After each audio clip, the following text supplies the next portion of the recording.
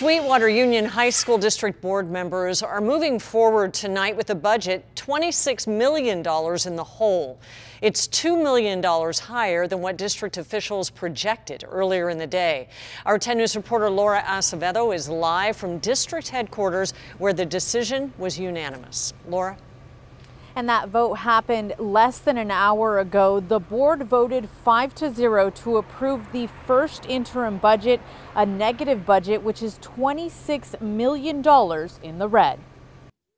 The district's chief financial officer presented the numbers but did not offer any specific areas to cut, pointing out that the district is facing a decline in enrollment, meaning less funding. She did explain that the district is regularly meeting with administrators and staff from all schools to look at the options. Another possibility could be not filling any of the current open positions within the district. We asked the district how many positions that would be. They told us they couldn't give us a number. However, last December, we know 300 teachers took early retirement. Also earlier this year, the district cut multiple bus routes, causing a backlash from parents concerned about their child's safety.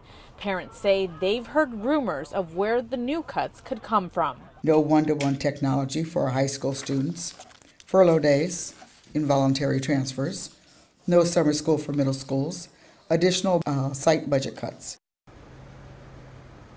Again, this is the first interim budget, which means that there could be changes before the final budget. The district says they are waiting to see what the governor's budget is going to be in January and make any adjustments as necessary. This would be for the 2020-2021 school year. Reporting live in Chula Vista, Laura Acevedo, 10 News.